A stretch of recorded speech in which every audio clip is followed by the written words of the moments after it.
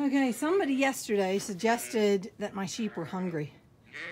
I just want you to see they have full hay racks. You can see the round bale I'm taking it off of. They've just had their bit of meal, and so they'll come in here and eat hay. They also, out in the orchard, have loads of green grass. So you can see this orchard, which is not quite 2 acres. They have a lot of green grass, which they can eat. So, and look at how hungry she is. Just kind of sniffing at the hay. That's called a really, really hungry sheep. She's not all that interested in the hay right now. She will be later. When the rain comes, the next storm that's coming and high winds, they'll be in this lean-to eating the hay rather than out here grazing in the orchard. So sheep buying doesn't mean they're hungry. It means they're either demanding something or who knows. Anyway, the sheep were not hungry. Uh-oh, Brindle's gonna get chased.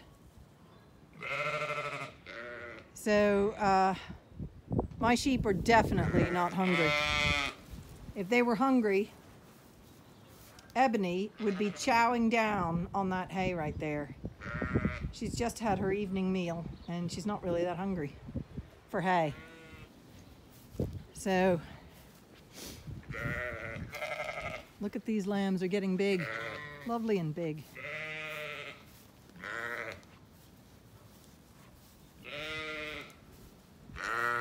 Yeah. Yeah.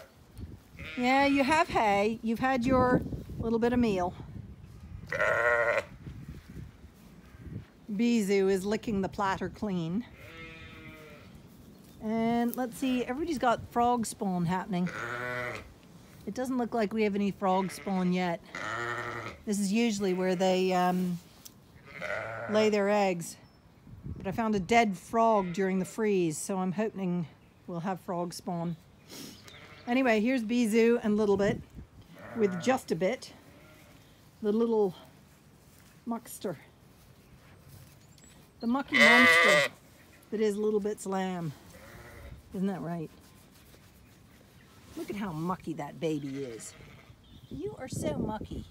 You are such a mucky little girl. Yeah. Look at that muck. You're complete and utter mucky lamb.